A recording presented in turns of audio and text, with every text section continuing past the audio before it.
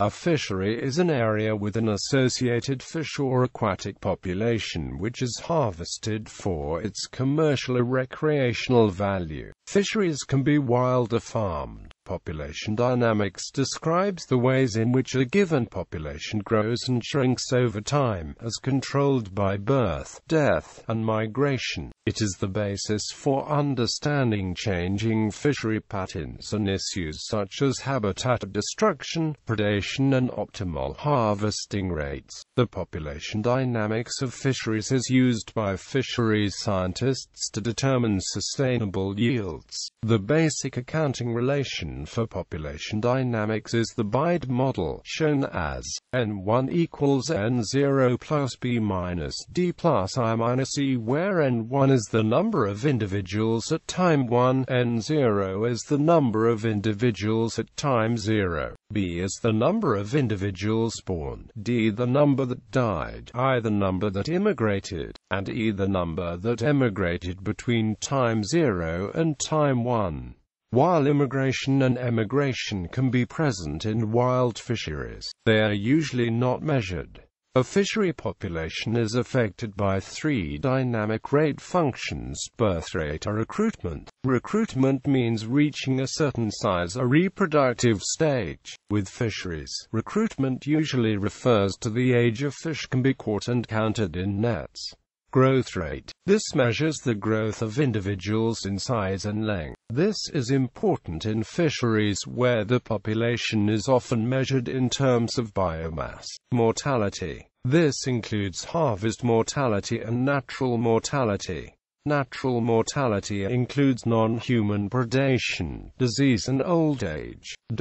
If these rates are measured over different time intervals, the harvestable surplus of a fishery can be determined. The harvestable surplus is the number of individuals that can be harvested from the population without affecting long-term stability. The harvest within the harvestable surplus is called compensatory mortality, where the harvest deaths are substituting for the deaths that would otherwise occur naturally. Harvest beyond that is additive mortality, harvest in addition to all the animals that would have died naturally. Care is needed when applying population dynamics to real-world fisheries. Oversimplistic modeling of fisheries has resulted in the collapse of key stocks. History. The first principle of population dynamics is widely regarded as the exponential law of Malthus, as modeled by the Malthusian growth model. The early period was dominated by demographic studies such as the work of Benjamin Gompertz and Pierre-François Verhulst in the early 19th century, who refined and adjusted the Malthusian demographic model.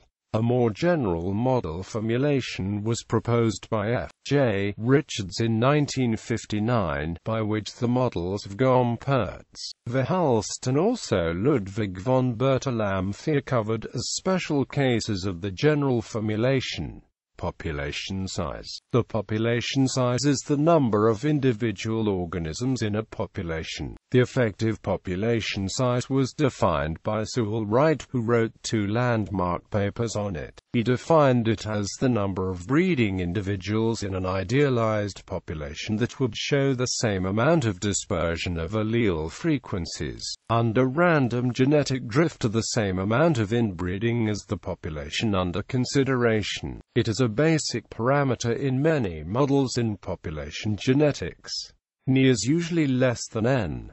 Small population size results in increased genetic drift. Population bottlenecks. When population size reduces for a short period of time. Overpopulation may indicate any case in which the population of any species of animal may exceed the carrying capacity of its ecological niche. Virtual population analysis. Virtual population analysis is a cohort modeling technique commonly used in fisheries science for reconstructing historical fish numbers at age, using information on death of individuals each year. This death is usually partitioned into catch-by fisheries and natural mortality. VPA is virtual in the sense that the population size is not observed or measured directly but is inferred or back-calculated to have been a certain size in the past in order to support the observed fish catches and an assumed death rate owing to non-fishery related causes. Minimum viable population. The minimum viable population is a lower bound on the population of a species, such that it can survive in the wild. More specifically, MVP is the smallest possible size at which a biological population can exist without facing extinction from natural disasters or demographic, environmental, or genetic stochasticity.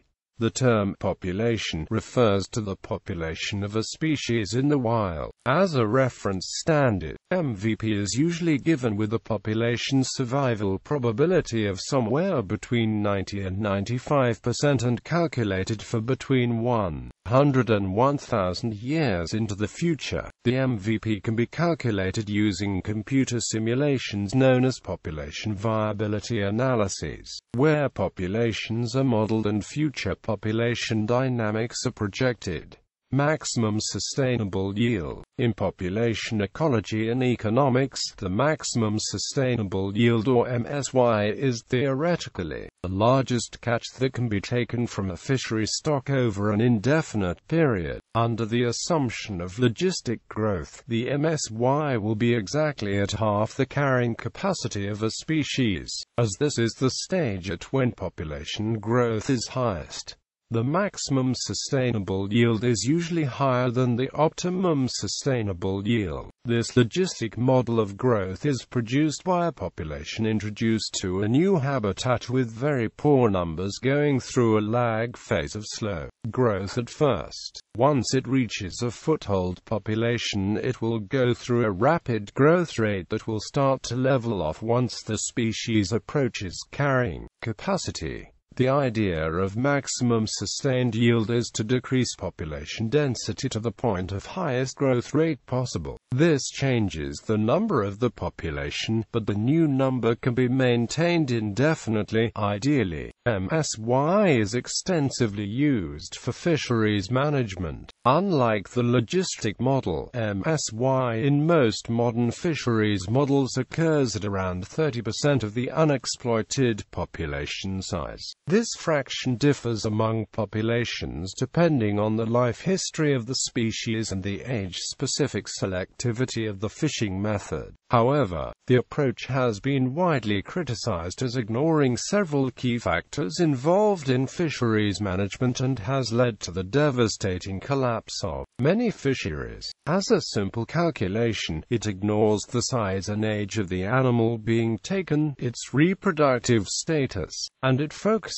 solely on the species in question, ignoring the damage to the ecosystem caused by the designated level of exploitation and the issue of bycatch. Among conservation biologists, it is widely regarded as dangerous and misused. Recruitment. Recruitment is the number of new young fish that enter a population in a given year. The size of fish populations can fluctuate by orders of magnitude over time, and 5 to 10-fold variations in abundance are usual. This variability applies across time spans ranging from a year to hundreds of years. Year-to-year fluctuations in the abundance of short-lived forage fish can be nearly as great as the fluctuations that occur over decades or centuries. This suggests that fluctuations in reproductive and recruitment success are prime factors behind fluctuations in abundance.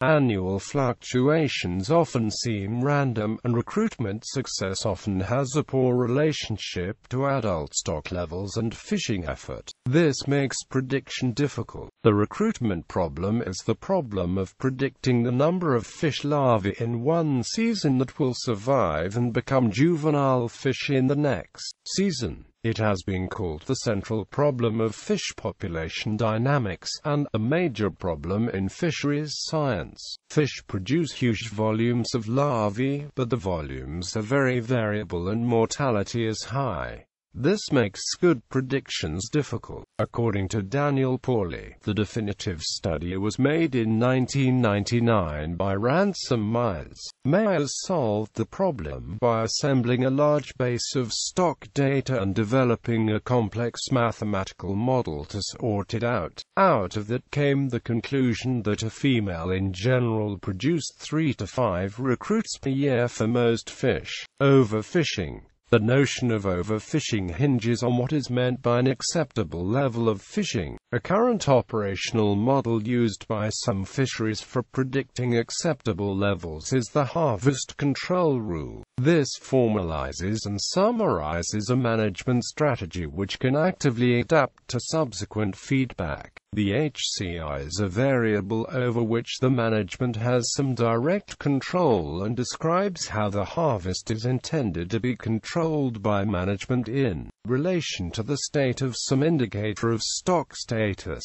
For example, a harvest control rule can describe the various values of fishing mortality which will be aimed at for various values of the stock abundance. Constant catch and constant fishing mortality are two types of simple harvest control rules. Biological overfishing occurs when fishing mortality has reached a level where the stock biomass has negative marginal growth, as indicated by the red area in the figure. Fish are being taken out of the water so quickly that the replenishment of stock by breeding slows down. If the replenishment continues to slow down for long enough, replenishment will go into reverse and the population will decrease. Economic or bioeconomic overfishing additionally considers the cost of fishing and defines overfishing as a situation of negative marginal growth of resource rent. Fish are being taken out of the water so quickly that the growth in the profitability of fishing slows down. If this continues for long enough, profitability will decrease.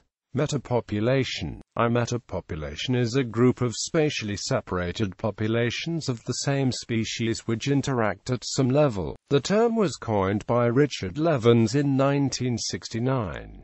The idea has been most broadly applied to species in naturally or artificially fragmented habitats. In Levins's own words, it consists of a population of populations. A metapopulation generally consists of several distinct populations together with areas of suitable habitat which are currently unoccupied. Each population cycles in relative independence of the other populations and eventually goes extinct as a consequence of demographic stochasticity. The smaller the population, the more prone it is to extinction. Although individual populations have finite lifespans, the population as a whole is often stable because immigrants from one population are likely to recolonize habitat which has been left open by the extinction of another population. They may also emigrate to a small population and rescue that population from extinction.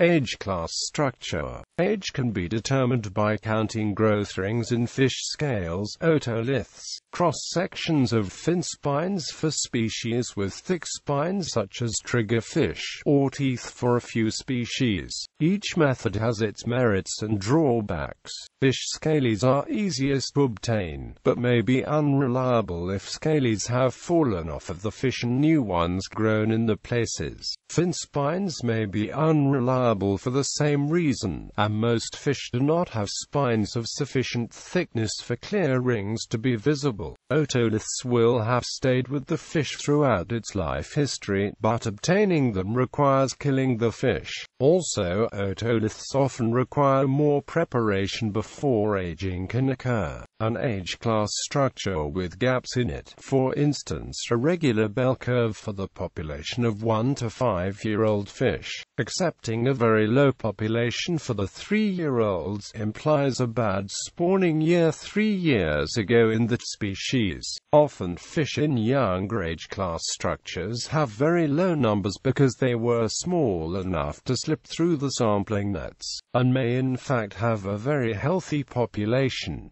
Population cycle. A population cycle occurs where populations rise and fall over a predictable period of time. There are some species where population numbers have reasonably predictable patterns of change, although the full reasons for population cycles is one of the major unsolved ecological problems. There are a number of factors which influence population change, such as availability of food, predators, diseases and climate. Trophic cascades. Trophic cascades occur when predators in a food chain suppress the abundance of the prey, thereby releasing the next lower trophic level from predation. For example, if the abundance of large piscivorous fish is increased in a lake, the abundance of the prey, zooplanktivorous fish, should decrease. Large zooplankton abundance should increase, and phytoplankton biomass should decrease. This theory has stimulated new research in many areas of ecology. Trophic cascades may also be important for understanding the effects of removing top predators from food webs, as humans have done in many places through hunting and fishing activities. Classic examples in lakes. Piscivorous fish can dramatically reduce populations of zooplanktivorous fish. Zooplanktivorous fish can dramatically alter freshwater zooplankton communities, and zooplankton grazing can in turn have large impacts on phytoplankton communities. Removal of piscivorous fish can change lake water from clear to green by allowing phytoplankton to flourish. In the Eel River, in Northern California, fish consume fish larvae and predatory insects. These smaller predators prey on midge larvae, which feed on algae. Removal of the larger fish increases the abundance of algae. In Pacific kelp forests, sea otters feed on sea urchins. In areas where sea otters have been hunted to extinction, sea urchins increase in abundance and decimate kelp. A recent theory, the mesopredator release hypothesis, states that the decline of top predators in an ecosystem results in increased populations of medium-sized predators. Predator-prey equations. The classic predator-prey equations are a pair of first-order, nonlinear, differential equations used to describe the dynamics of biological systems in which two species interact, one a predator and one its prey. They were proposed independently by Alfred J. Lotka in 1925 and Vito Volterra in 1926. An extension to these are the competitive Lotka-Volterra equations, which provide a simple model of the population dynamics of species competing for some common resource. In the 1930s, Alexander Nicholson and Victor Bailey developed a model to describe the population dynamics of a coupled predator-prey system. The model assumes that predators search for prey at random, and that both predators and prey are assumed to be distributed in a non-contiguous fashion in the environment. In the late 1980s, a credible, simple alternative to the Lotka-Volterra predator-prey model emerged, the ratio-dependent or RDT-Ginsburg model. The two are the extremes of the spectrum of predator interference models. According to the authors of the alternative view, the data show that true interactions in nature are so far from the Lotka-Volterra extreme on the interference spectrum that the model can simply be discounted as wrong. They are much closer to the ratio-dependent extreme. So if a simple model is needed, one can use the RDT-Ginsburg model as the first approximation.